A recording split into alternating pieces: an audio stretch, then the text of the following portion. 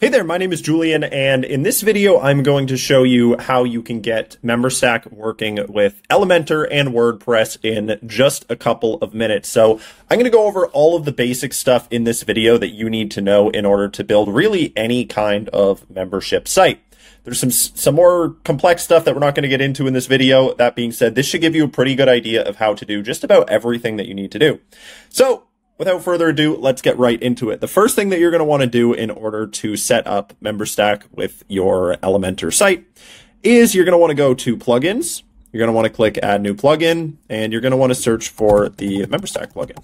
Whoops, I typed in all caps, whatever, should still come up. There we go. Let's go ahead and hit install on that. Once it's installed, we are going to go ahead and activate it. So now that we got it activated, let's go ahead and head over here to Memberstack. And the first thing that you're going to want to do is add in your Memberstack app ID. So you can get that once you first create a Memberstack account and create an app, you are going to be faced with this Get Started screen. If you don't see it, go ahead and hit Get Started up here, and it will take you there.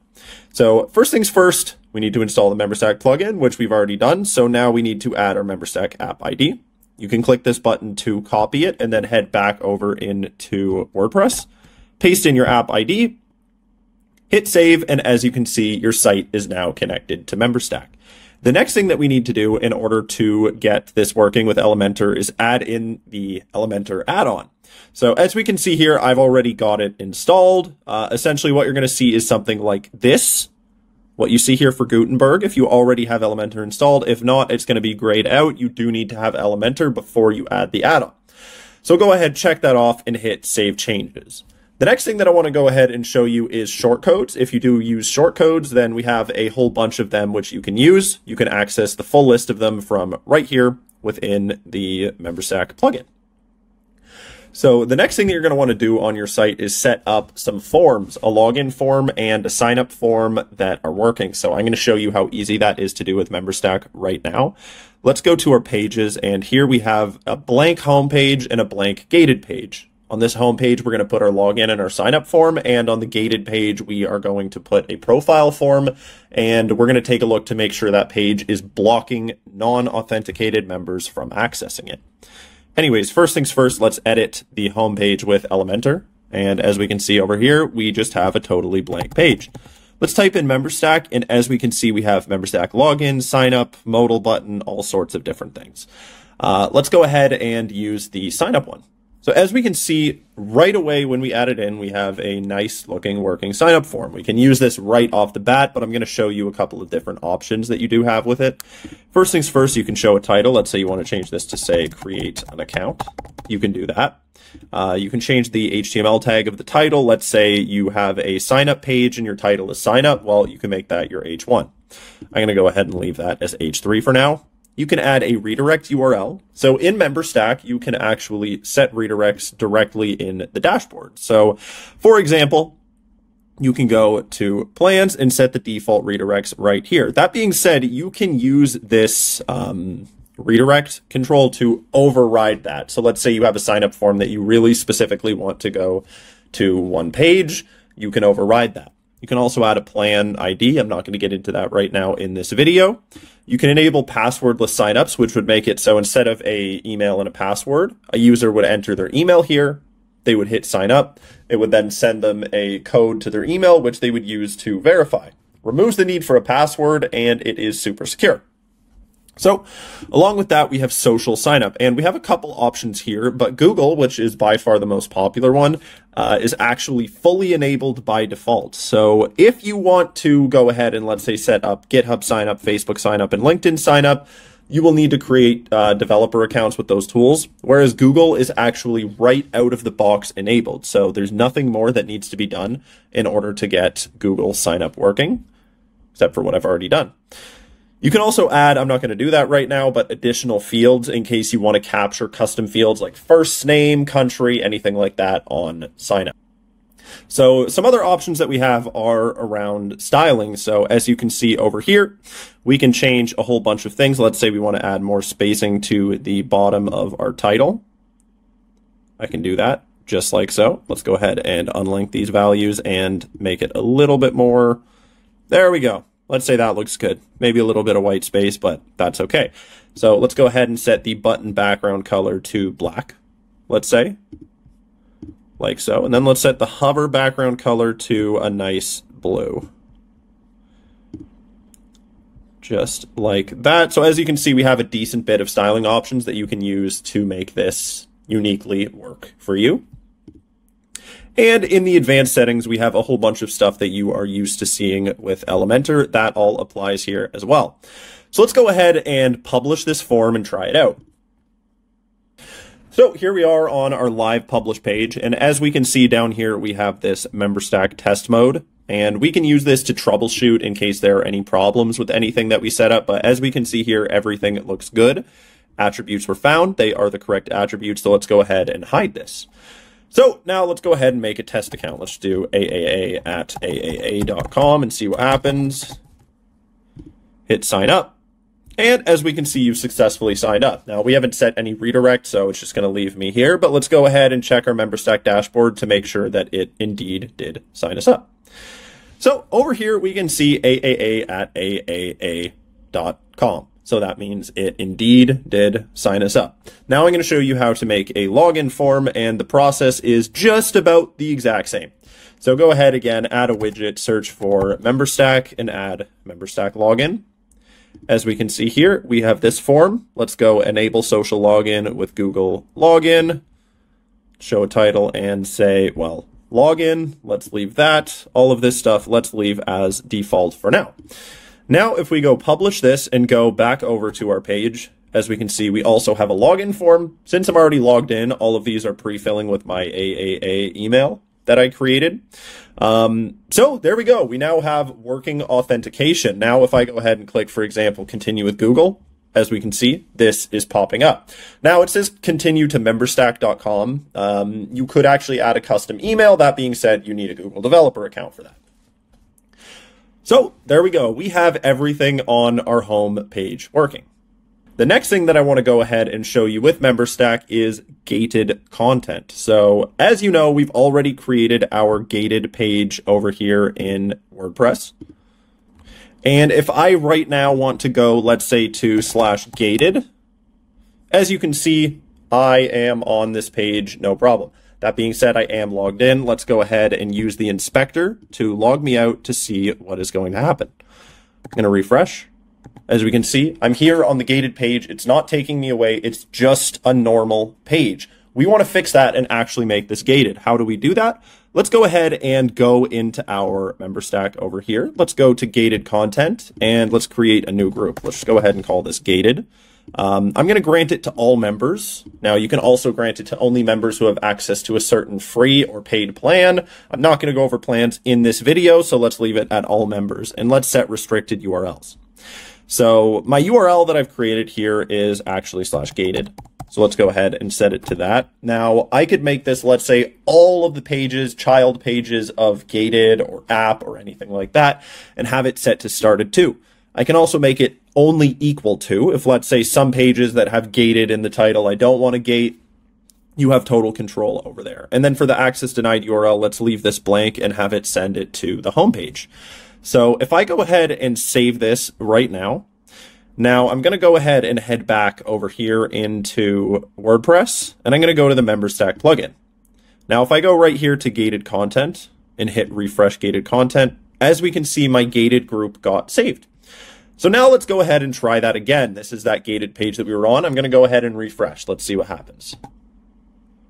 I've refreshed, and it has completely securely blocked access to that gated page, and instead it's taken me here to this home page, which in reality, this would probably be like an access denied page or something like that, but doesn't matter. So now I can go ahead and sign up. Let's go ahead and make some nonsense account right over here and hit sign up. Now, as you can see, you're successfully signed in. Now, if I go ahead and navigate to /gated, what we're going to see is that I'm able to access it. Right now, it's totally blank. I'm going to show you a couple more really cool things that Memberstack can do over here on this blank gated page. So let's go back over here into WordPress. And the next thing that I want to show you how to do is actually set up a profile form, which is exactly as easy as you would expect it to be. after seeing the logins and signup forms. So here we are. Let's go ahead and edit our gated page in Elementor. All right, so here we are on our gated page. Let's go ahead and add a profile form. So I'm just going to type in Memberstack again. And as we can see here, we have Memberstack profile. So it just looks like a button in a little box. Let's go ahead and set it to update profile like that. And then let's add items. So here, by default, we have first name and last name fields in Memberstack. That being said, all you need to do is go to members, and in your custom fields, you can create new custom fields. Let's say, for example, country, save custom field. And now we have a custom field called country, which can be used perfectly fine in Elementor. So let's go ahead and set this to first name and leave it as not required. Let's go ahead and do another one for last name. Memberstack field, last name. And there we go. So now we have this. Let's go ahead and publish it. Let's go right over here and let's refresh. So here we are, and let's go ahead and set our name to be Bob Saget. Bob Saget, update profile. And as we can see, that's saved. Let's refresh. As we can see, Bob Saget has remained. And if we go into Memberstack and take a look at our member, then as we can see, our member's name is set to Bob Saget. And I can also update this as the admin. So let's go ahead and say Bob Saget lives in Serbia. We can do that and hit save. And now Bob Saget lives in Serbia. So the next thing that I want to show you that is really cool is showing member data. So I'm going to go back over here and let's go ahead and create a heading. Let's put that right over here, and let's just make this a nice little welcome text saying, hey, Bob Saget, welcome back. Or let's just say Bob. We're on a first name basis with our friend Bob over here, right? So let's say welcome back. And then what we're going to do here is the following. First, we need to create our backup text. So if that member does not have a first name set, we want to say welcome back member. And then what are we going to do in order to show the name? We're going to create a span and add an attribute to it. So Memberstack works off of attributes. There's a lot of stuff that are not yet native features with the Elementor add-on, which can be accomplished using custom data attributes. And right there, as we can see, we have this. So if I do bracket span and then data dash ms dash member equals quote first dash name, and I'll show you where to get that in just a second. Close off that span with another bracket, and then add a closing span right here. As we can see, it says welcome back member here in Elementor, and it is perfectly fine.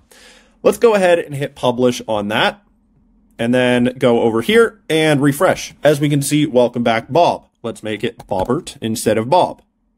I update it. As we can see, it is now welcome back Bobbert. Make it hello Saget. And now it says welcome back hello. So that is how you very easily display member data with Memberstack and Elementor. Now, just to show you how you get that field, because I typed in data-ms-member equals first-name. How do you actually know what that field is? So go back into your Memberstack dashboard, go to custom fields, and pick whichever one you want to use. Let's say first name, for example. Hit the little pencil, the edit icon, and you can see right here the name and the ID, the value of your custom field. So you can use this anywhere that you want. So the next thing that I wanted to a little bit of talking about and introduce you to is a couple of other things with Memberstack that I'm not going to show in this video. That being said, if you are really excited to use Memberstack with Elementor, please drop comments in the comment section, and we will make a whole bunch more tutorials for Elementor for you. So one thing that Memberstack has is called plans. Now there are two kinds of plans. There are free plans and paid plans. So if I go over here, as we can see, I can add a free plan and a paid plan. Now, free plans you can use to, let's say, differentiate your members. So let's say you have a language learning course and you are teaching Arabic and Spanish. Well, you can have a free plan for Arabic and for Spanish, and you can use that free plan to change, let's say, where they're going to be redirected, which content they can and can't see. They can also have both Arabic and Spanish and be able to see both of those. And then paid plans, it's the same thing, but well, of course, with money. So if you go ahead and set up a paid plan, you can have it set to charge monthly yearly. You can have setup fees. You can do anything that you want to do with that. And again, you can gate content fully securely. All of that is done through Stripe. Now, along with that, one other thing that I want to mention with Memberstack is that all members have more data than just custom fields. So if I go over here, we can see metadata and we can see JSON. Now, how you use this, again, video coming on that one later. That being said, you can store metadata on data which, let's say, looks different across various members, and this can only be updated from either the admin API or the admin panel where we are right now. And then JSON is structured data, which you can create for your members to save data directly to them, which again can look different across members, but that can be actually updated directly on the front end. So that is it. That is what I really wanted to show you on how you can get started using Memberstack with your WordPress and Elementor site. So the last thing that I want to say is this. We here at Memberstack are really excited about WordPress, and we're just getting into it now. We are a community-oriented company. Everything that we do, we want to do it for you. If you go to the description right now, the first link that you're going to see is our new WordPress Slack community. If you could join that, anything, any questions that you may have, any tutorials that you may want to see, we really want to make those for you. So please join. Please let us know what you're excited about, how we can help you build your subscription business with WordPress and Elementor. I'll talk to you soon. I'll see you in the Slack, and have a great day.